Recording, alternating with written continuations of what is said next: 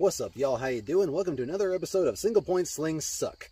Now, yes, I understand that there are guys who have been over there, done it, and seen it, and they think single point slings are the greatest things in sliced bread.